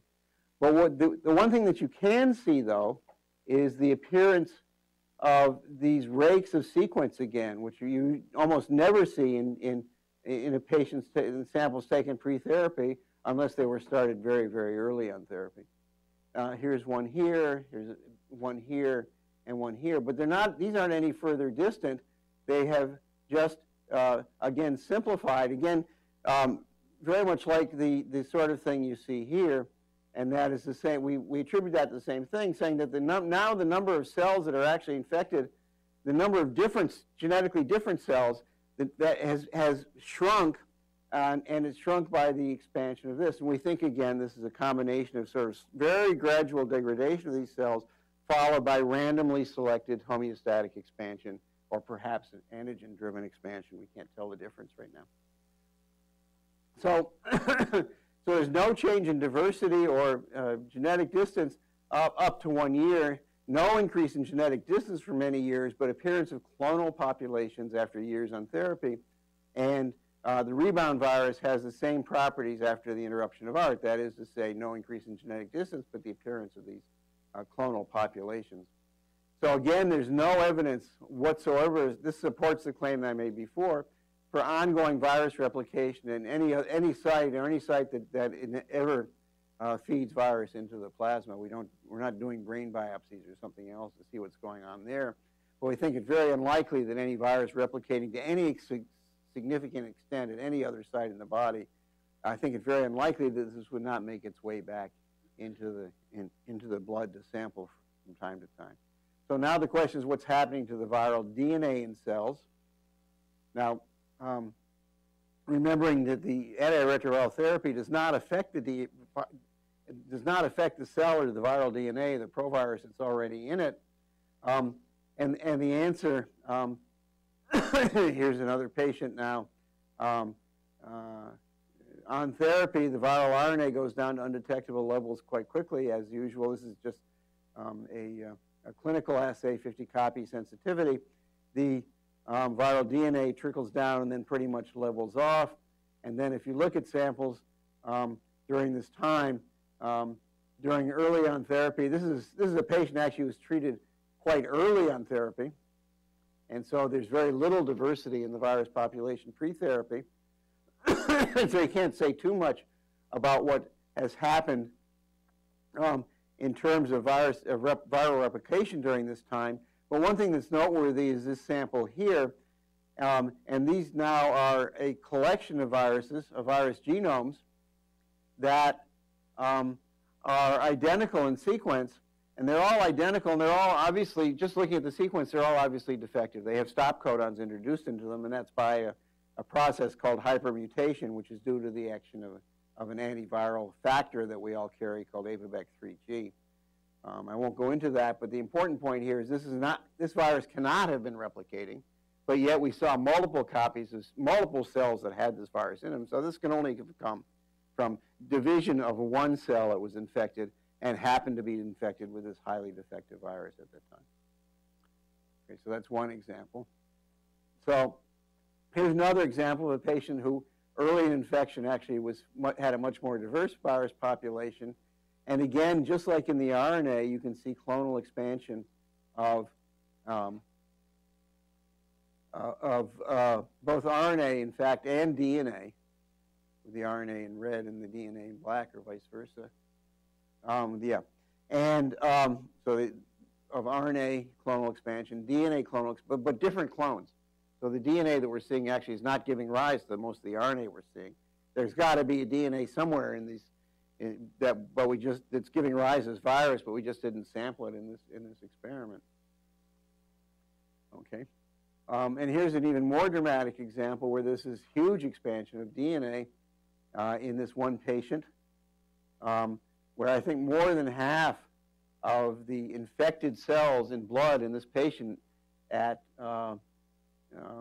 several time points after therapy, at even a year, 5 years, 7 years after the start of therapy, more than half of the infected cells are the same clone. They have to have come from the same initially infected cell, which was then expanded and expanded and expanded. Quite a dramatic example of this. We believe in most cases these cells with this clonal expansion are probably have defective viruses in them. And even though there must be clonally infected cells that are giving rise to the RNA, we have, most of the time, we've been unable to identify those specific to these cells. Even though the numbers of these are much smaller, if you multiply this could be very large if you multiply it over the total blood volume. So what we think is happening is pre-therapy, you have these short-lived infected cells with the viral DNA that's being used to make the virus that you see. And then with therapy, a few of these cells, 10% or fewer, have defective proviruses, have latently infected proviruses, have perhaps other kinds of aberrations that we don't fully understand yet.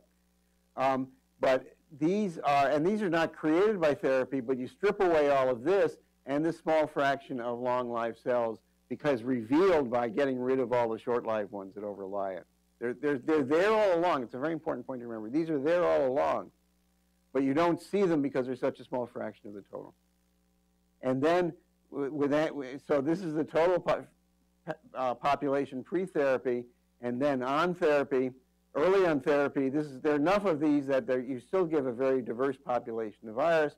With time, however, they get eroded, and a small fraction of them are chosen by some means or another to proliferate, and now you get this doesn't show it very well, but now you get a clonal expansion of some of these, and that gives rise to the clonal populations of virus or the clonal DNA samples that we see. So you can see here. And so it's a combination of both of these that maintains the total number of virus-infected cells. So these infected cells are revealed but not created by the antiretroviral therapy. They can include, in at least one case, more than 50% of the proviruses on long-term antiretroviral therapy can be a single clone, which is really quite dramatic if you consider the number of cells that are involved here. They must be maintained at a constant steady-state level for many years by combination of erosion and homeostatic or antigen-driven replacement, and they most likely serve as passive markers, perhaps as useful passive markers for the dynamics of the cells they infect, the memory CD4 positive T cells. And in fact, an immunologist might look at this and see what this is in this patient population where they have these kinds of expansion, they might actually learn something about what just goes on in normal, although these patients are hardly normal regarding their CD4 cells, but what goes on in the process of homeostatic or antigen-driven proliferation for memory cells. But I want to finish with a case report that illustrates some of these points. And in some respects, this particular case is a caricature in that it has a lot of features that are found in normal infection, but they're exaggerated in a very, very interesting way. And this is a patient who was probably infected about 1990 and started in a trial here, which was basically just monitoring the court every few months. He would come in for sampling, and this is a trial that's been going on now at the clinical center for quite some years. It started running from about 2010 until last year. From about 2000 until last year, so covering about 13 years. This is his. He started with a very high level of viremia, and over 100,000, and then was very well handled on therapy, except that with time, for various reasons that did not have anything to do with experiments, but had to do with availability of insurance and drugs, he underwent some periods of interruption, and so you see the viremia comes back again. But in all these times, until the end, it was very well suppressed. And at the very end of the study, the viremia, despite the fact of being on constant uninterrupted therapy, the virus came back again. And I'll show you. I'll concentrate pretty much on this, but I'll just show you, for the sake of completeness, just what happened with this patient in the meantime. So early on therapy, you had the usual pattern of very diverse virus. He'd been infected already probably for some 10 years at this point. And that, as I showed you before, that did not change with early in therapy. The diversity remained, and there was no evidence that it was going anywhere. Again, no genetic bottleneck, no sign of evolution occurring here. And then if you look at this green point here, for example, you can see that there was an expansion of identical sequences at this point, and then again, out here, there's an expansion of two sets of identical sequences at this point later on. And this is what I'm going to emphasize. So if you multiply the number of sequences by the number of infected CD4 cells, this constitutes at any given time about 40 million cells that are making about 40 million identical virions being released constantly into blood. So this becomes a steady state of viremia. So at this very late time, when the level of viremia in this patient began to increase, we sampled this and we found actually two interesting populations of virus. One of these had obvious resistance mutations to two of the three antiretroviral drugs that he was getting. These are the two most famous actual resistance mutations. 184 is a resistance mutation to lamivudine, or 3TC, which is a nucleoside analog. K103N confers very high level resistance to efavirenz, which is a non-nucleoside RT inhibitor.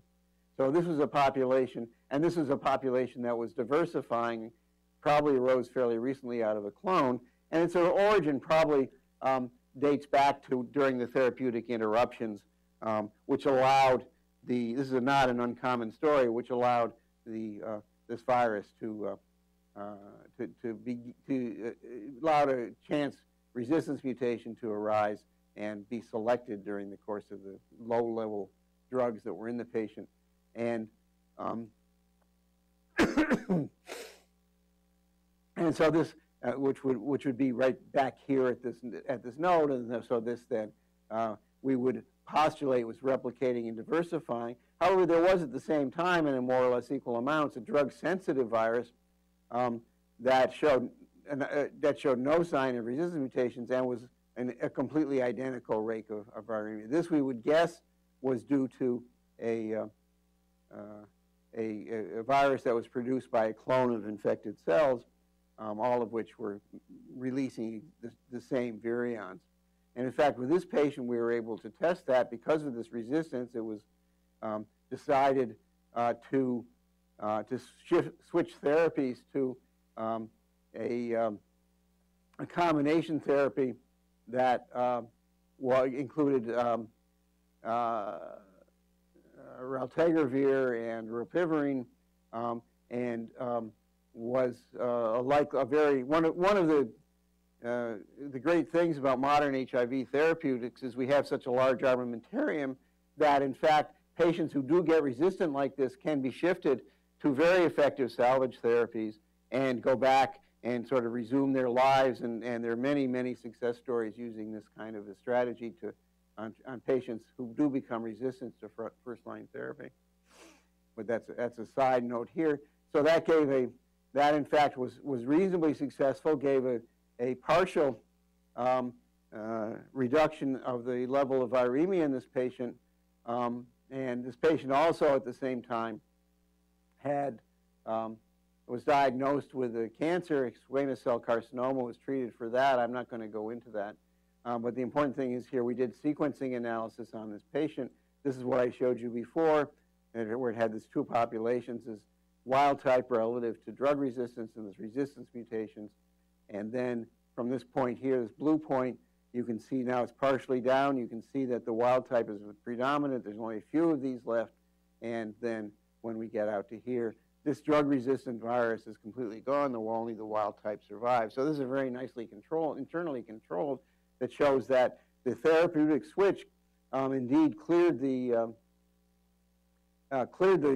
the drug-resistant mutant virus because it wasn't resistant to the drugs we put in, but this wild-type virus remained completely insensitive to the therapy. Again, consistent with the idea, not that it's not replicating virus, it's just due to in previously infected cells. So the viremia, initial viremia consisted of clade of both identical drug-sensitive sequences and diverse drug-resistant sequences that can persist, implying two sources of viremia, replicating virus and an expanded clone of HIV-infected cells, cells infected with drug-sensitive HIV.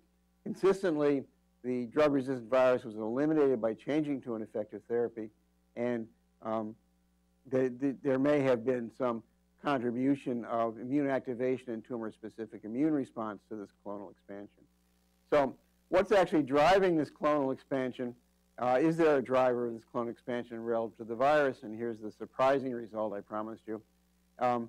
And to get at this, we took advantage of the fact that our colleagues up at the Drug Resistance Program, particularly Steve Hughes and his collaborator, Xiaolin Wu, have been working for some years on looking in great detail at integration sites in HIV infection. And they were doing that because they were trying to figure out how to modify this process for things like gene therapy and so on. And they developed wonderful assays for looking at the distribution of integration sites. Remember, integration sites, for this purpose, we'll consider to be essentially random in the infected cell. So there are billions of possible ones. And so, and the integration site uniquely marks a specific event at a specific time when that cell encountered the virus. And so the question is, what is the nature of the distribution of the integration sites in this patient? And also, to what extent can we see the expansion of specific cells at specific integration sites? And is there anything interesting about where the integration sites are in the expanded cells? So we start with the cells, extract DNA. The trick here is to shear the DNA. Shearing of DNA, this is done with a sonicator, a very fancy, inexpensive sonicator, but a sonicator nonetheless. That makes a variety of pieces that can be selected to be quite a near uniform size, in this case around 500 base pairs. The shear points are random. It's not like cutting it with a restriction enzyme. They're really extremely random. And so the given shear point marks the cut of a specific molecule. Okay? So if you have a molecule that has the same has the same sequence in it, but two different shear points, that has to have come from two different cells. You can't have the same molecule being two different sizes in this sample, even in PCR. So what is then done, so if you now visualize the HIV integration site, so you take off the end of the provirus, this box here marks the LTR. What you're interested in is identifying both the exact site where the integration is and where the other end, where the DNA was sheared. And so that's done by, this is now just an expanded view of that. So you have the LTR that flanks the DNA. You have the breakpoint that you sheared. You ligate on a linker to this end that you can now use for PCR amplification. You use a common sequence here near the end of the provirus to mark the, to amplify with. What did I just do? Oh, I know what I did. And you then amplify all of the fragments that have these have an end with a linker on it and have an LTR here. Okay, and then you can sequence using this miraculous Illumina sequencing, or where you can then get millions and millions and millions of those total sequences. You sort through those, looking for ones that you can identify as being from the cell DNA and having the right integration site. And then you ask, how many do you have that have the identical integration site and a different site here? You can't just count what you see in the PCR assay, because different molecules are PCR amplified at very different efficiencies. And so you can't just count the number of sequences you get that have this junction on them, because that's meaningless. But the number that have this and a different integration site here tells you the minimum number of cells that must have been present in that DNA preparation to begin with that have an integration at this site. Okay, and you can do the same thing at the other end. And this is a slightly complicated figure, but what I show here is the number of different breakpoints that have each of these different particular integration sites. So each bar is an integration site. Its width is proportional to the total number of sequences. Its height is proportional to the total number of fragments that you get. The colored ones, the red ones here, are all in a single gene. Furthermore, they're all in a single intron of a single gene. And that intron, I'm going to show it to you in a second, but I'll tell you right now, that intron is only 3.5 kilobases long. It's only about a third the size of the provirus itself. And it only represents 1/1,000,000th of the total cell DNA. This just shows that the same data plotted another way. These are the integrations that are seen only once. Only one cell's worth of DNA in the preparation had an integration at these sites. These are ones that are slightly expanded. You see them twice. It means that cell had to have been expanded a little bit. And then these are ones, this wedge here is ones that were expanded 8 to 30-fold. MKL2 is the most prominent. Its paralog, actually, MKL1, was also found a number of times.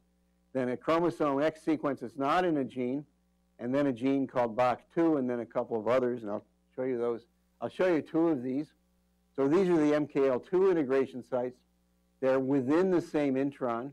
Here's the whole gene, about 200 kilobases long. Each of these small vertical lines represents an exon, a coding sequence. Like most genes, it's almost all introns. The exons represent only a small fraction. If you do an HIV infection of cells in vitro, in tissue culture, this is the pattern of integrations you see, with the arrow indicating the direction of the provirus, one way or the other. And so these are scattered across the gene and more or less at random orientation, which is what you expect. There's no way the proviral integration machinery can know which way the DNA is transcribed. However, when you look in this one intron, 3.5 kb, 1/1,000,000th of the total cell DNA, has attracted 78 hits out of 945 at 16 unique sites. Actually 14, there's another 2 that are just outside it. 14 sites have integrations all in the same orientation. This is not due to the specificity of integration. This is due to the cells that have independently been infected during the course of patient, we believe before therapy, having been somehow selected for expansion. So although this is sort of random homeostatic expansion, there's something about integrations at this site that cause that cell that happens to have them to be much more likely to be expanded than all of its friends that don't have this. It's as though an antigen, say, or a signal for expansion comes along, and cells that have this particular integration, which has to be in some way affecting the expression of this gene, say, they raise their hands and say, pick me, pick me, pick me, and sure enough, they get picked. And so these are the lucky survivors that get to be expanded, and so we see these as this remarkable cluster. This is now, what, 15%, more than 15% of the total integrants are are within this 1/1,000,000th of the cell's DNA. Even the probability of they're all being in the same orientation is about 0.005 or something like that. All in the same orientation. And in the cell culture infection, you see out of 200,000, so 1 in 100,000 integrations are in this exon 6 in cell culture. This is actually a somewhat more frequent target than random, but not by that much. So, and the same thing happens in this other gene called BAC2, and in that case, again, all of this collection of integrations are in the same intron, in this gene, which is here. Is a much bigger intron, it's 80 kilobases. And, or all but 2 are in this intron, the other 2 are very near it, and all again in the same orientation, in the same direction as transcription of this gene, which is in this direction. In the helocell experiment, the in vitro experiment, only 4 out of 200,000 were in this gene, and they were all kind of in a little cluster here. So these 2 genes have actually been identified with certain cancers. So this is a nuclear transcriptional coactivator, which has been implicated in certain cancers or cancer-like conditions. And this one is also a transcription factor, also implicated in certain cancers as marked by point sites of chromosomal breakage and reunion, and same thing is true here. So these genes like this, these genes have actually been seen in a couple of other published studies, again with very small numbers of integration sites, but yet genes in these same introns, in the same orientation, have been seen in a number of other published studies and a few that have been published since then. And also, we also see a great expansion of other genes that have also been reported in others. So, so population of identical sequences can contribute to the clinically detectable viremia in antiretroviral therapy.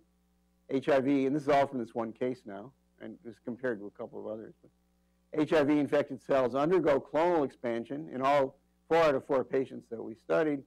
They clonally expanded lineages can persist for more than 12 years. I didn't show you these data, but we can see some of these integration sites, at least one of these integration sites in this patient from a sample that was taken right around the start of therapy 12 years earlier. Clonal expansion has to be a consequence of the integration sites. I just can't think of another argument, an argument against that. And it almost certainly relates to LTR-driven expression, although there are some other possibilities that relate to the way. If you were working on retroviral oncogenesis, the retroviruses, cancer models, animal retroviruses, murine leukemia virus, and avian leukemia viruses, cancer models 20 or 30 years ago, you would have said, well, this is exactly what you see. These are exactly what it looks like in a chicken that's infected with avian leukosis virus, for example, that has gotten leukemia as a result, or a mouse that's been infected with murine leukemia virus. You see these integrations within or outside of proto-oncogenes that are driving the expression of those, or deranging the expression of those in some way that causes the cell to become a cancer cell. These are clearly not cancer cells that we're looking at here. Who knows what they might become if you give them some years, but they're not, because you see many clones of cells that have the same thing, that can't be a cancer cell itself because you'd only see one. And there was no evidence for any malignancy, hematopoietic malignancy in this patient, even though he did have a squamous cell carcinoma at the time.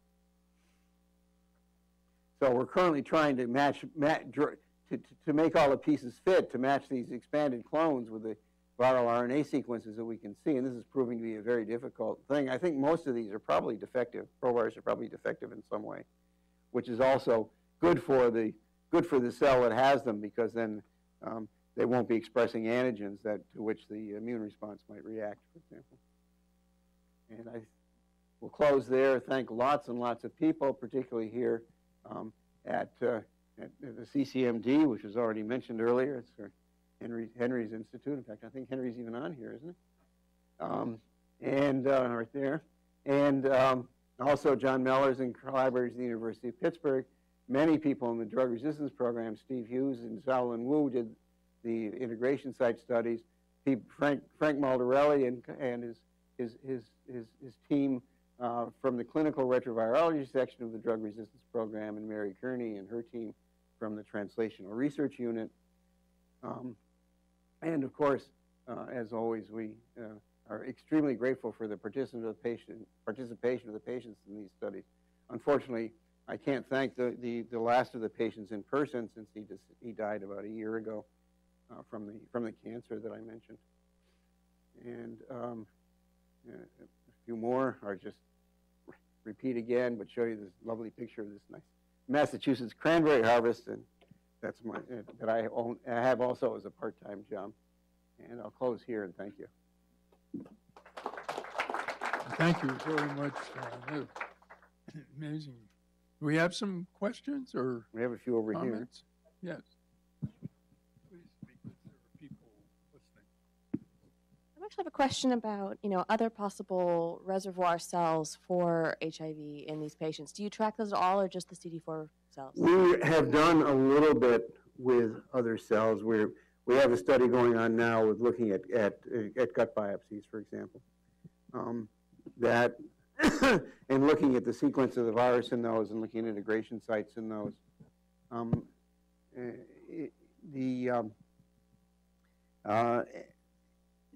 There is quite a bit of discussion about, as you probably are aware, about what is the possible nature of other reservoirs. in my opinion, which is not shared by everybody in the field, my opinion, the population of reservoir cells, with the exception of the CNS, is probably quite well stirred. That is to say, if you go looking at gut biopsies, a different one of the things that ongoing with Frank's group is to take gut biopsies, and instead of just pooling everything you get from one colonoscopy, since you get, I don't know, a couple of dozen SNPs, looking at each of the SNPs individually and asking whether the population you see here, you see here, you see here, is the same as the virus population that you see in other things you can sample in lymph nodes and in plasma. And the early evidence on this, and I have emphasized this very early, suggests that it's very much the same population of genetic population of virus in all of these sites. Excuse me, I have a question. Yeah. You have mentioned at some point that some viruses are drug resistant and drug sensitive. Mm-hmm. So the drugs that are used for this study is a host factor dependent or design drugs, or they have function on a specific specific point in its life cycle. The drugs that were used are off-the-shelf antiretrovirals. The patient was taking mostly the one pill in the picture that was shown earlier.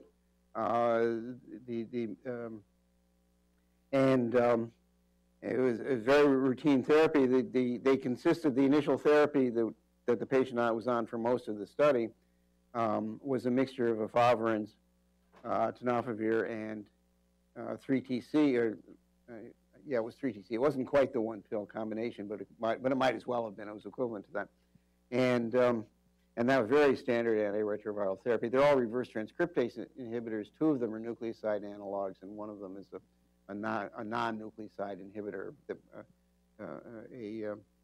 a compound that binds to and blocks the motion of reverse transcriptases is trying to copy. He was then switched to a combination that included a protease inhibitor and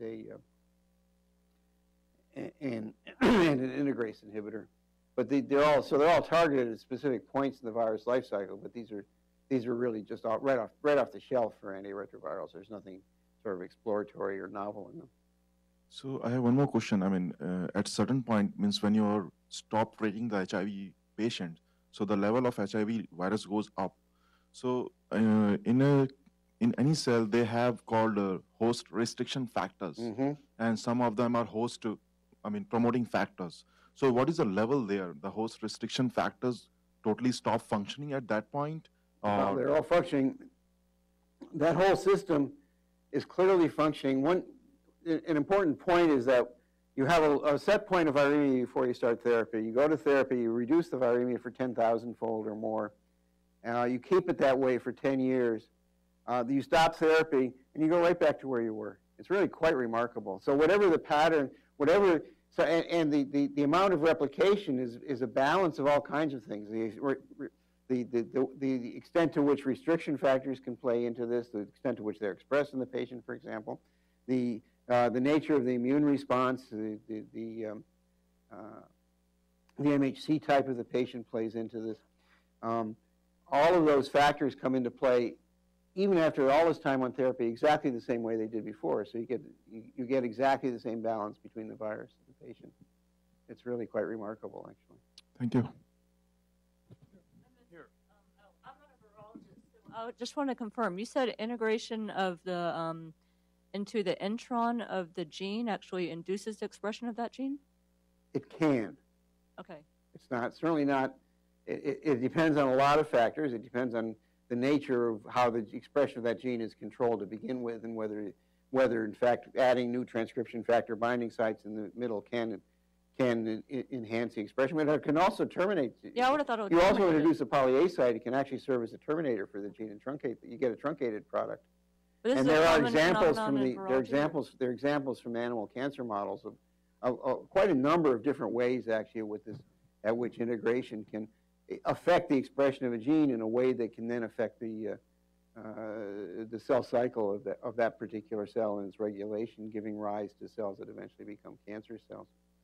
We don't know what's going on in this case. It's actually, we've been talking about it, but we're talking about 15% of a population that amounts to about 1 cell in 1,000 to begin with. So it's on the order of 1 cell per 6,000 in circulation has this. So it's really kind of hard to get that particular cell and ask about the expression of any given gene. We haven't quite figured out a nice way to do that. John, can I ask you a question? The long-lasting cells that are maintaining these clones, what are they? Well, we're quite sure. The experiment I showed you is actually done on cells that were sorted for CD4. Actually, they were sorted against everything else. So we, like everybody else, believes that almost everybody else believes the important reservoir is resting CD4 cells. But we have no. So have these cells been immortalized? They just last for a long time. I mean, the immune system is clever. It's designed, and they're in a sense functionally immortal because I said they're maintained. They do slowly degrade. Yeah. But then they're maintained by the degradation gives rise to some kind of a homeostatic signal. Maybe there's an immunologist in the audience who can explain that better than I can. I'm sure there is, actually. I mean, I was completely unaware that the immune system had such. Yeah, long-lived we have recall responses to antigens that we encountered as children. And how do you know there aren't comparable cells outside of the circulating mononuclear? Oh yeah, there probably are. So why aren't they also residues of you made the comment from your I believe that the cells move around, actually, that these kinds of experiments can be used to provide evidence for that, because they can tag these cells. You can see them. You can see them here and there. And other people have found that too. Have found exactly the same. A highly defective provirus. My former colleague Sarah Palmer has published this. Found exactly the same provirus in PBMCs from blood, as well as in biopsy samples from other tissues. And if that provirus is defective, it cannot have gotten around by infecting cells. It can only have gotten around by that cell growing. Glial cells? I don't think they found it in glial cells. I think they're all CD4 cells, but they're from different sites. But as far as looking at other cells, the nicer way to do that experiment is in things like rhesus monkey models. The problem with rhesus monkey models is compared to patients. The good thing is you can take samples from anywhere in the body at any time you want. The bad thing is these experiments take a long time because you have to treat for a long time before you've exposed enough of this population to be able to deal with. And also you want to start, because you use the genetics of the virus as a marker, you want to start with a very diverse population of virus, which usually means waiting a long time after infection. Unlike patients, monkeys are very expensive. I mean, patients are expensive, but monkeys are really expensive.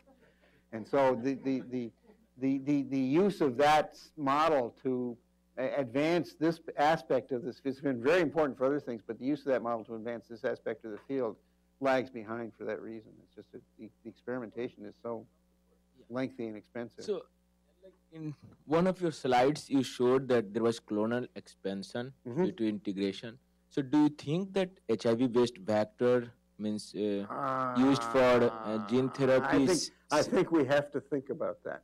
Okay. That HIV, for those that don't know, retroviral vectors. I use retroviruses. I use retroviruses the correct way to include HIV.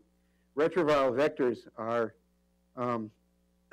getting more and more popular, and have been effective in some special circumstances to accomplish gene therapy and gene replacement, for example, in severe combined immunodeficiency.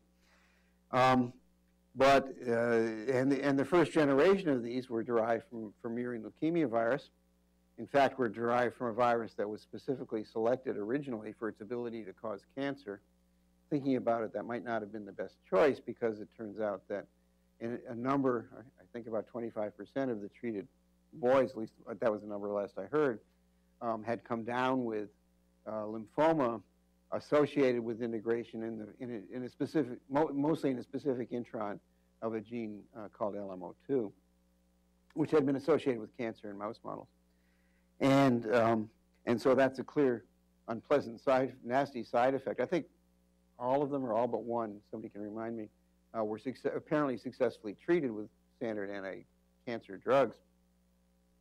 But it has been postulated, because nobody has yet clearly shown that HIV-associated malignancies are due to the HIV itself. It's generally accepted that almost all of them, Kaposi sarcoma, for example, it was discussed earlier, are due to the immunodeficiency allowing replication and infection with another virus like Kaposi sarcoma herpes virus. That HIV infection itself does not drive oncogenic expression of proto-oncogenes. But that's based on negative evidence, and it's based on actually lack of, in a sense, a non-observation bias. People haven't looked very hard for that either. So I think that issue, given these results, I think that issue needs to be revisited. And do you think that the integration sites, like they are playing role in clonal expansor, they play role in latency, that which cells will be selected? I think that's likely, that there are integration sites that tend that there's something about the flanking DNA, the chromatin structure, whatever, tends to favor latency. But people have actually tried to look for that, haven't had much success in really pinning that down. And so that it remains an open question, but I think it's certainly a possibility. Just one last question. In one of your slides, yeah. Okay.